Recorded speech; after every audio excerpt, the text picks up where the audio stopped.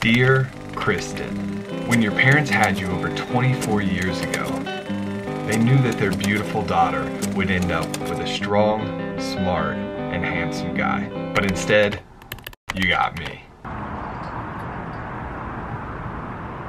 Goofy, wild, and carefree.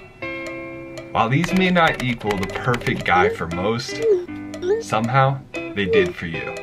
Over the past 6 years we have spent together, I've convinced you to try some pretty crazy things. And in return, you have taught me that the key to happiness is strawberries and Nutella. The Real Housewives of LA is actually a good show. To love people unconditionally, and that my life has never been better since you decided to love me.